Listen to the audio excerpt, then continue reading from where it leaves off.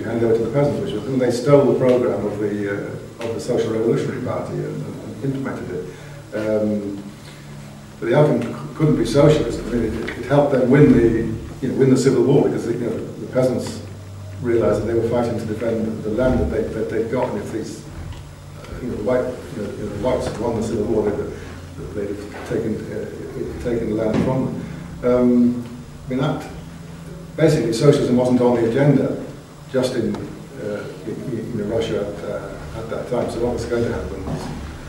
It was going to happen. I mean, the landlords were going to be expropriated by the peasants, and capitalism was going to develop in one form or another. I mean, I'm just giving my personal view. I think what the best thing that could have happened would have been that they would have established some sort of stable, we can't use the word democratic now, can we, but some sort of stable constitutional situation where the workers could organise into unions and socialists and others could organise into parties. But I think you put your finger on it. The main problem about Russia was it was overwhelmingly a peasant country. I mean, there were towns and industrial centres with quite advanced industry, in fact, but I think the workers have only been about less than 10% of the population of Russia. So, without a world socialist revolution, nothing much could have happened in Russia. Do you think as well that capitalism has to precede socialism? Because when you look at North Korea, that went straight from imperialism to them wanting to implement Leninism, Marxism. Yeah. And well, I've got a book about socialist Korea, but I just think, as Marx writes, does it have to be capitalism, then socialism? Yes, but not in every country. In other words, we've got capitalism on a world scale now. There's some parts of the world which haven't yet reached capitalism. But I mean, you do have to have capitalism on a world scale before you can have socialism, which can argue going to be established on a world scale.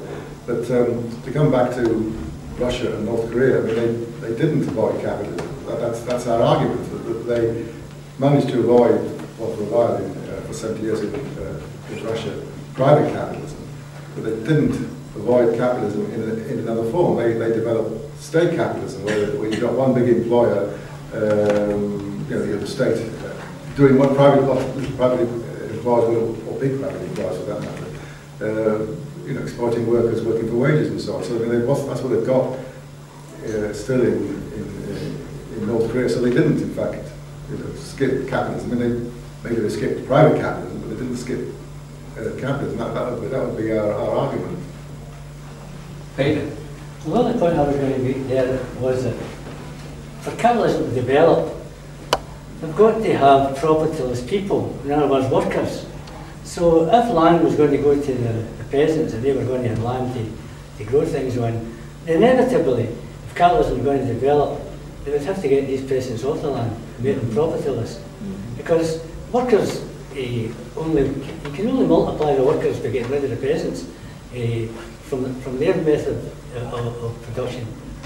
So although all these things were going on in Russia at that particular time, and these demands were going out for more land for peasants and so on, to develop capitalism, it's really a false hope they're giving them, because they're going to eventually, if they're going to develop capitalism, they're going to eventually put them off the land. In other words, if you go over the history of these things, the Closure Acts and all the rest of it, the Highland clearances and so on, that's what develops the working class and makes them profitless. And then capitalism obviously is a worldwide system today because it's been very successful in carrying out that process. There's lots of people in Africa, China and Russia and all that, which at the time when Marx was talking about the development of capitalism, they weren't living in a capitalist society, but he could see that that particular process of developing capitalism must take place. So these sort of stories about the peasants going to own the land and that, well, they wouldn't have owned it for long. Well, it didn't in Russia, you're quite right. I mean, it might have only for about 10 years, and then Stalin, the Russian government, you know, started their forced collectivization, and well, you know, a lot of the peasants were sent to labour camps, which also helped build some of the infrastructure of Russia. But you're right, I mean, it didn't last all that long, this peasants owning their own land in Russia. Jacqueline. I've got 2 points. First of all, we've had capitalism for well over 200 years. In response to the man who spoke last, capitalism has done what it's supposed to do. It's covered the world. We now have in Africa people with mobile phones and no clean water to drink. Capitalism's done what it's done. The commodities are there, these useless bits of things that are not really needed, when the things that we socialists would like to have, like clean drinking water, air that we can breathe, land that we can grow food on, etc., etc. The other part I'd like to say, I do get a bit irritated, and I blame the Socialist Party for letting me know, don't waste time listening about Russia was socialist, don't waste time about China, Cuba, blah, blah, blah. Even though you don't put it like that, you actually explain why they were not socialist. But I get irritated when I hear, oh, what about this, what about that? Surely we should be saying now that the abolition of poverty, the abolition of war, the abolition of homelessness, the abolition of hunger, these are things that affect us because we have experienced capitalism. And we know with the great riches is the degradation and the absolute dire, horrible poverty that goes with it, and all the rest of it, how we relate to one another in capitalist societies with our property relations.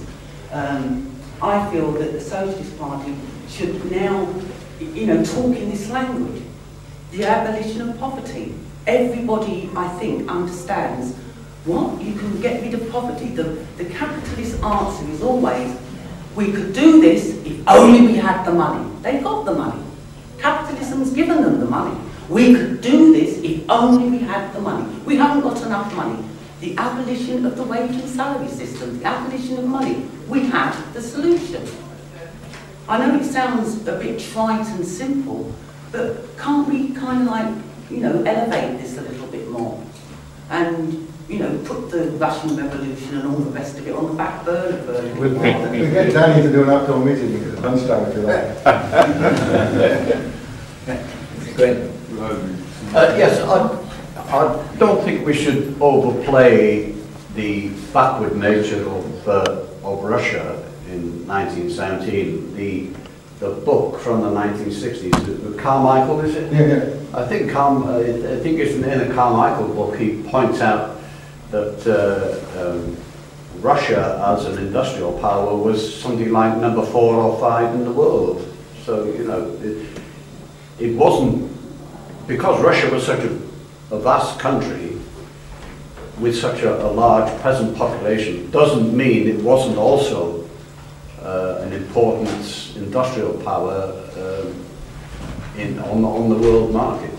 I think it's in the first chapter. You know, he makes the point that whereas in Britain and Germany and America, capitalism sort of grew spontaneously. Yeah. It was introduced into Russia, so they introduced them with the most up-to-date techniques. So the average size of a factory in Russia was much bigger, in fact, than every size of a factory in America or in Britain. So I mean, there was one factory, the Kutilov munitions factory, had about 30,000 workers. You know, I mean, that's a huge, sizable town. Yeah, yeah. And so I mean, in fact, the Russian working class, if you like, was fairly developed. I think. I mean, some of them were just in from the